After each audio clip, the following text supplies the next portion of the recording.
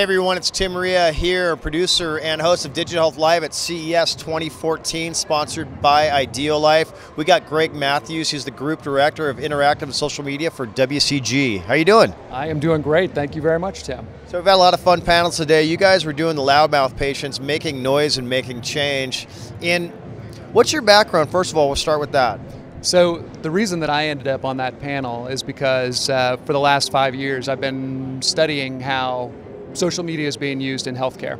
And so both with patients, physicians, healthcare companies, it's been really interesting to see how they've taken to that platform.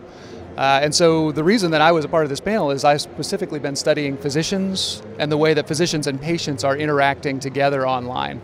And so that's what I was representing to the team here today. It's interesting because this space is kind of shackled by regulations in fear, I guess, because we could get fined.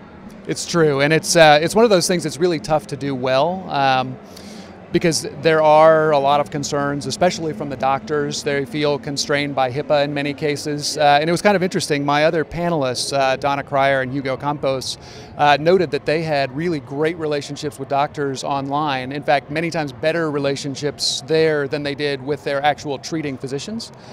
And it's not that surprising, because the truth is, for a doctor to talk to their patients online is very different than talking to patients online, because it's very easy to slip into a medical advice and treating, which would potentially be a problem. So it's the doctors who are out there, I think, really trying to learn from the patient online experience that are really leading the charge there. Interesting. So what's the gap? What's missing? So to me, I think the biggest gap is that there aren't enough folks that are really out there doing it. My company is tracking about 15,000 US doctors on Twitter, and that's a number that's growing really fast. And so I think it's really exciting that more and more doctors are coming, but that's 15,000 out of the roughly 700,000 practicing docs, and so there aren't really enough of them to go around. Interesting. What else was going on in the panel that really were there sparks flying? I think any time that you get Hugo and Donna on the stage, there's a potential for that.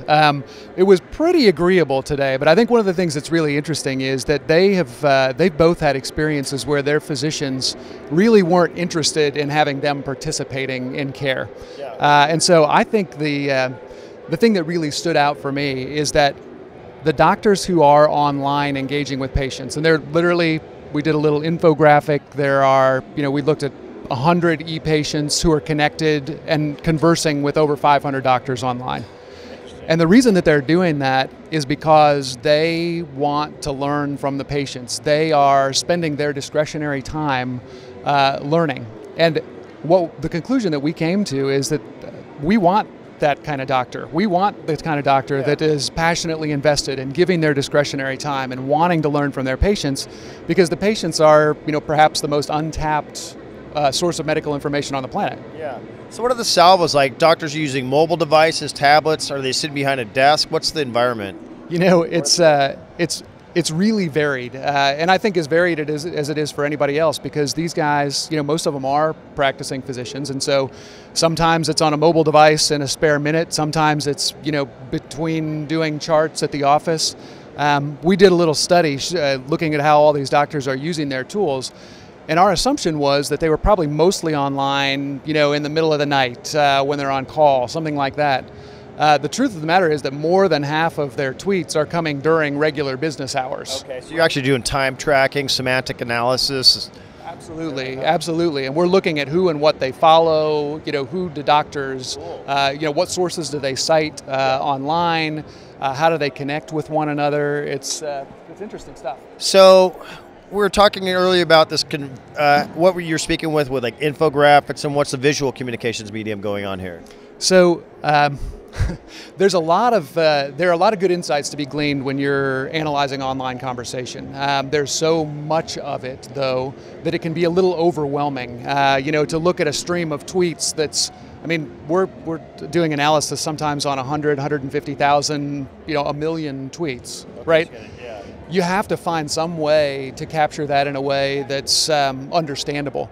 And so part of what we did for this conference was we produced some infographics. Oh, you got them here. Yeah. So we did a little study on how people were talking about the Affordable Care Act online, both patients and physicians, and we're able to do some infographics summarizing that conversation. So now everybody wants to know where those are going to be posted up.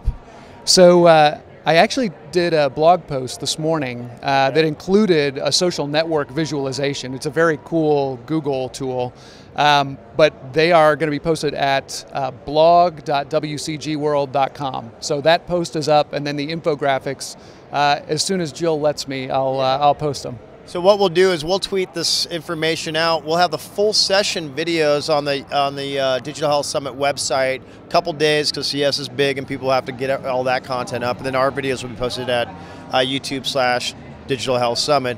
What about Twitter, things like that? How do people track you? So you can find me on Twitter at Chimoose, CHIMOOSE, and yes, I'm from Chicago, and I'm a pretty big guy, so. Nice. Yeah. All right, Greg, well, cool. Nice to meet you, and thanks for giving us your insights. Thank you.